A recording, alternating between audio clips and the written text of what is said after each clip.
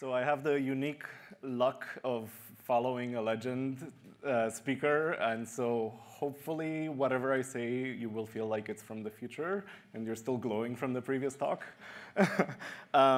So in this talk, I just want to talk to you about the research that we're doing at the Graduate School of Education at Harvard, in which basically we build systems which can help students to learn together, and then we study exactly how these students are impacting, how these systems are impacting the students in terms of how they're learning and how they're communicating and how they feel about things. So I'm going to start off by just giving you a sense of the context that we work in. So we work in makerspaces, which are these communal collaborative spaces where basically people are coming together. They have access to a lot of different tools. But it's basically people coming together with the purpose of building things that they're passionate or interested in. And as you can see, it's people working together with the materials that they have around them. There's no direct instruction, so there's no teacher there guiding people. People are kind of doing their own thing and collaborating with each other in order to solve problems that they solve.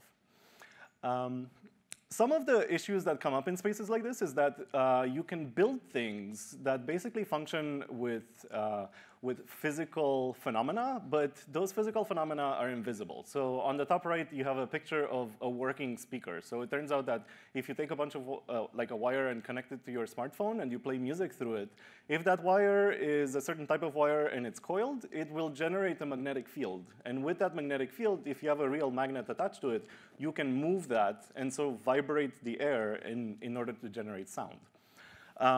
But you can't really see that by just looking at it. And on the bottom right, it's a circuit that's basically doing something, and it's got buttons, and it's got LEDs, and it's got chips that are programmed with specific things. But you can see that just by looking at it, you don't really understand what's going on inside of it. And so if you are having a problem with any of these, it's difficult to figure out how to fix it. But also, if you're in the process of kind of exploring and building these things, because maybe you found them on the internet or you wanted one of these at home, you don't really understand what's going on inside of them, because you can't see the physical phenomena that are actually happening.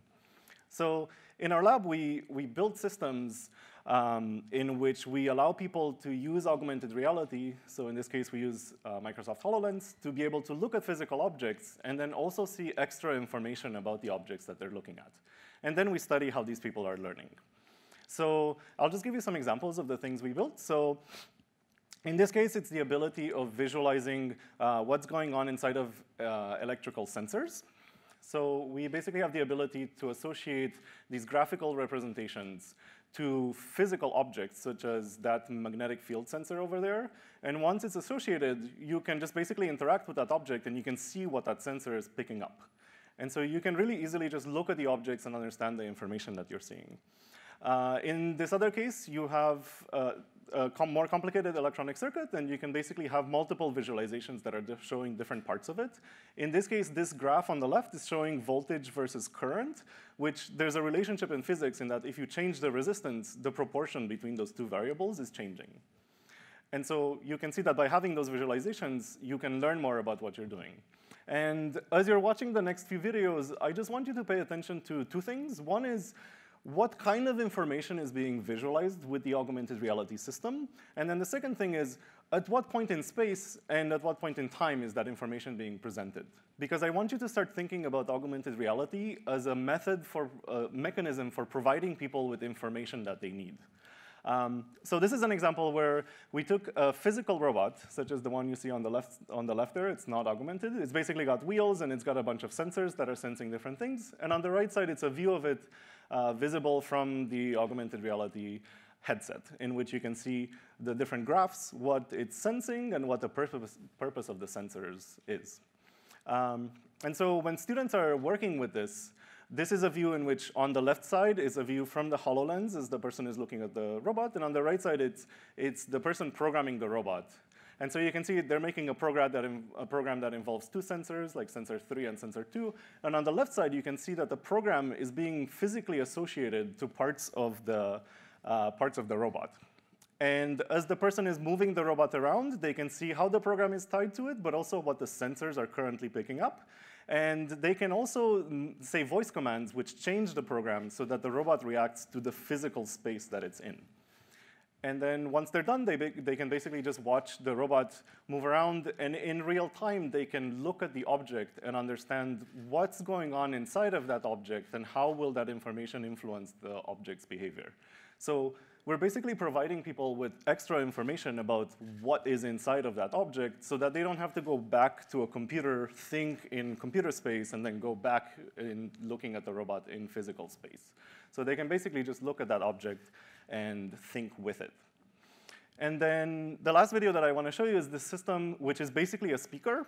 So this is just like another version of a speaker in which on the right side here, there's a cup, and it's going to vibrate when electricity is put in through the wires over there. And if you just play with this as a physical system, it works. You can hear it. You can watch. You can feel the cup vibrating.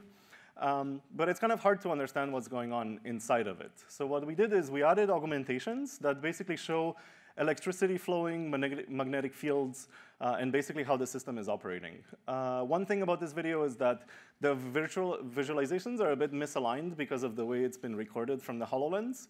But in the real system, everything is lined up to the physical objects. So this is what a person would see. They basically see magnetic fields overlaid onto the place where there's magnetic fields. They can see the flow of electricity through this whole system and the direction of electricity. And they can also interact with it. So as the system is running, you can do physical manipulations, such as changing the distance between the cup and where the coil of wire is, and you can see the effects. You can also push buttons in order to change the direction of electricity, or you can play real music with it. And then you see these visualizations of audio waves. You can see electricity flowing through different parts of the system. You can see the magnetic fields.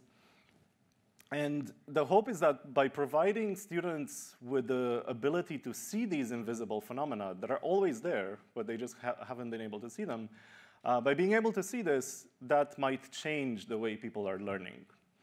And so you can see that the system is actually physically moving around as the person is pushing buttons. And so we basically build these, and then we evaluate what happens to people's behaviors. How does it change? And so the way we do it is we do these very controlled studies in which we take a large group of people and we separate them into some groups of people experience the non-augmented reality version of this, and some groups of people experience the augmented reality version of this. And by comparing the behaviors between these two different sets of people, we can see exactly how is it that they're learning that is being influenced by augmented reality. So the presence of the augmented reality, what is it specifically influencing in how people are learning?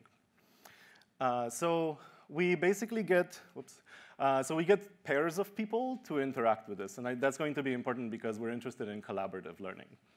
The kinds of things we find are generally, this is sort of what's been found in general with augmented reality education literature, is that people are much more efficient when they use augmented reality, so they finish the task faster. They also learn about something, so you can see the red is with augmented reality and the blue is without augmented reality. And you can see that, for example, for learning some things, like the shapes of magnetic fields, people learn better because they can see the three-dimensional information. They can also understand better the relationships between the different components, and that allows them to take the information and transfer it to different contexts. So when we ask people questions about something that is not a speaker, but it involves the same phenomena, they can answer much better when they've had augmented reality. So for some things, it's good, but we're finding that for some things, it's actually not good. So you can see here people's understanding of the relationship between magnetic fields and how magnetic fields are influencing the movement of the cup, or the speaker membrane, is actually worse in augmented reality than non-augmented reality. And that's because when people are in augmented reality, they focus a lot on the visual representations, and they don't spend so much time feeling things. And so if you ask them things that are kinesthetic, they actually answer worse with augmented reality. And at the same time, they also don't spend so much time playing with other components of the system. So for example, understanding how an amplifier works, they understand it less. And I'm going to talk a little bit more about this, but it's basically indicating that augmented reality is good for some things, but not good for other things. We also measure people's attitudes, and like we've seen in previous presentations, people get super excited about augmented reality. And so we see that when they're wearing augmented reality, they feel much more focused, they're much more interested, they feel like the experience is much more pleasurable, and they want to keep engaging. However, we looked more deeply at these results, and it turns out that basically just the presence of having something on your head and seeing a little bit of visualizations, that is the thing that motivates people a lot. So even if they don't see magnetic fields, they don't see electricity, but they just see like a little bit of labels in 3D, they are like, oh my God, this is the future. I feel so excited. I just want to keep on exploring with this. And so by just wearing a headset, there's a strong novelty effect that's making people really excited about engaging with this, which doesn't actually relate to how much they're learning. People are just kind of affected by the novelty of the experience. Okay, so some of the other things we're finding, we're basically trying to understand why are these effects happening? So why are people learning better? And how are they communicating with each other? And how does this kind of application influence the actual process that's going on? And so we looked at, for example, how are people spending their time? And so on this bottom chart here, you can see how people are spending their time in augmented reality, versus in the top chart, it's in the non-augmented reality condition. So you can see that in AR condition, this red part is how much time they're spending just focusing and communicating about the system itself. And it turns out that for doing this task with AR, people focus a lot of their time on just what they see in augmented reality. When they don't have augmented reality, people play with the physical system, but then they also look around. We have posters of information in the room. We also have other tools, like understanding how a compass works and measuring things with a compass. So people who have augmented reality, they are sort of tunnel visioned, like super focused on what's going on in there, and they don't pay attention to the other things in their physical space. And that's potentially a drawback, because it might be that in the physical space, there's physical things that could be helpful for their learning process, but people are very focused on what the visuals are, and they just get hyper-focused on that. And that also makes them less likely to physically interact with some of the pieces. So they're just kind of focused on the visuals, and they spend a lot of their time on that. And so it's important to design augmented reality experiences with features that basically bring people's attention to physical objects in their space, so that they're kind of pulled out of the AR experience and made to focus on other things that might be helpful for them in the physical space. It's also really interesting to think about, so with this kind of experience, there's a lot of information and visualization and representation that is presented to people through augmented reality.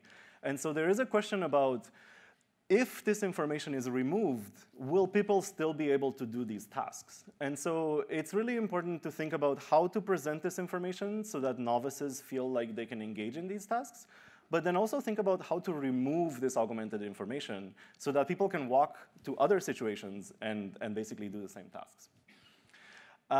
And then we also see other interesting things in terms of how people collaborate. So in situations where one person knows more than the other person, we find that with augmented reality, both people are kind of equally participating and contributing to the problem-solving process.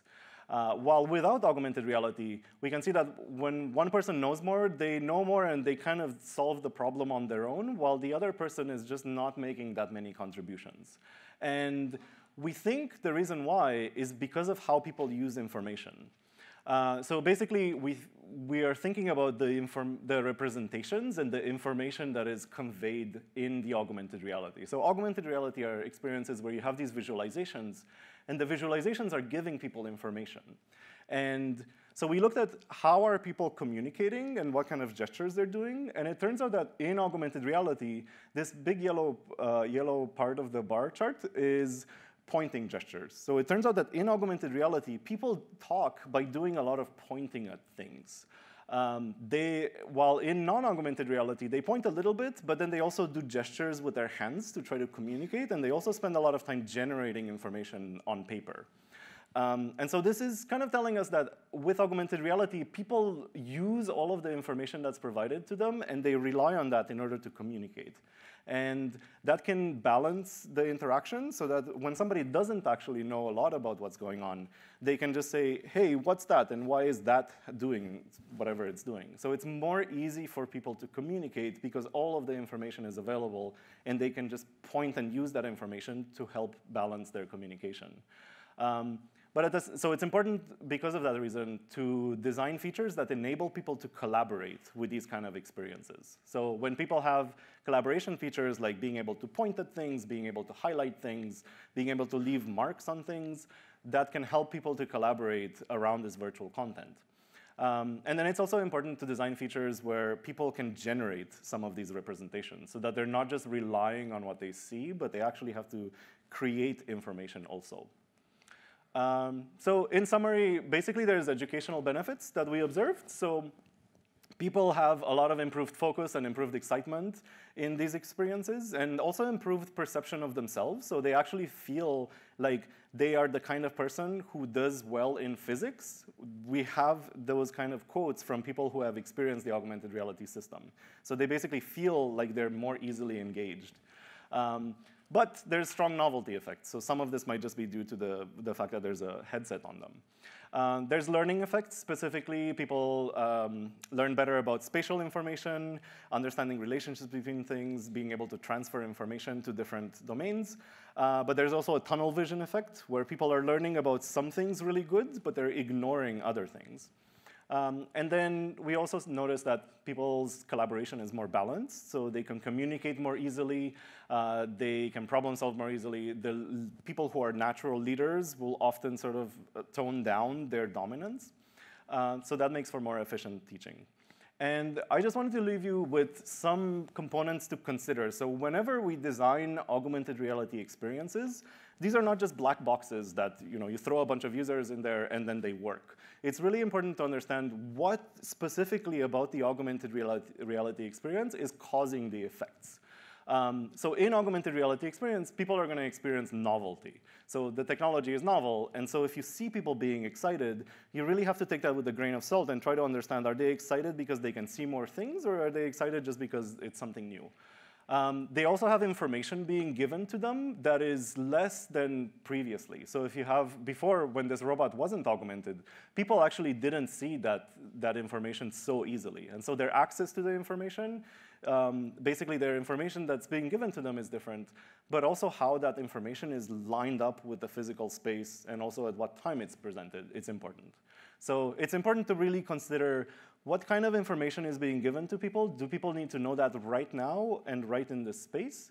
And also, could this information be given in a simpler way? So for example, with this robot, it's just bar charts. Could they just be little displays that are on the physical object? And that would make everything easier because people didn't have to wear headsets.